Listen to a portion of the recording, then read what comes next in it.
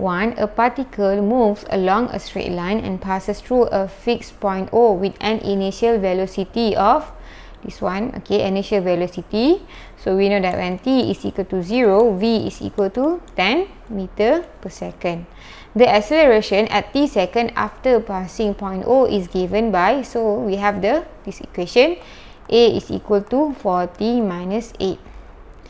Find the instantaneous velocity of particle at the 4th second. So here we know that, so from S, V, A, right? So here we know that going from left to right, it is differentiation. This one is ds over dt, dv over dt. And going the other way around is integration. So we see here is given A, and we wanted to find what is our V. So A to V, so to find V, we must do integration of A. V is equal to integration of A. So here, integration A is equal to 4t minus 8. So we know that this one is in term of t, so this one is dt,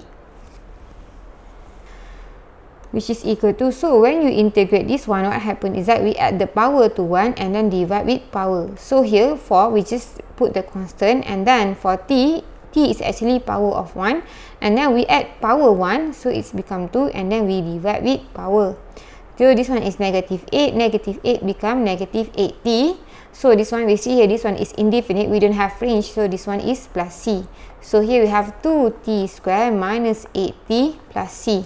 Okay. But don't forget, we have this one when t is equal to 0, v is equal to 10. So if we substitute t and v, we can get our equation.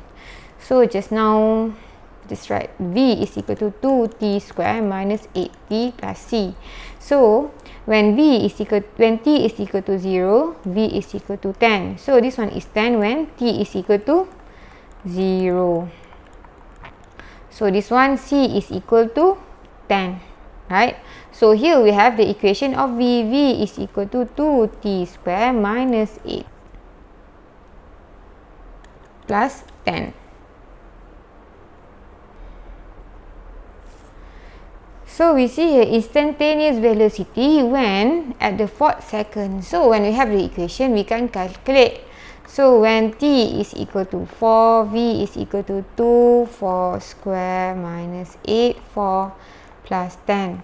So this one is 2 times 16 minus 32 plus 10, right? 18 times 4 is 32. So this one is 32 minus 32 is 0 plus 10 is 10. So 10, this one is the velocity we are talking about. It is meter per second.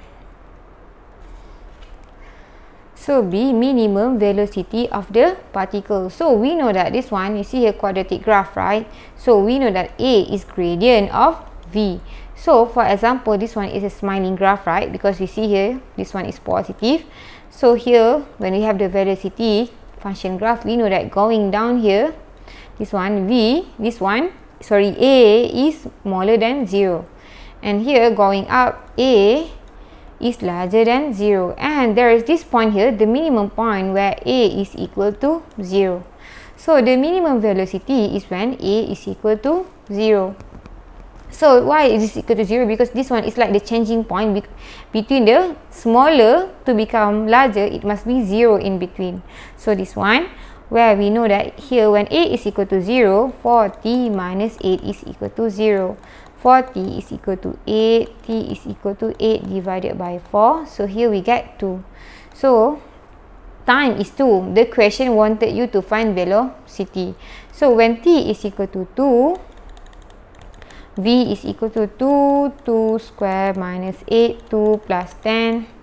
So 2 times 4 minus 16 plus 10.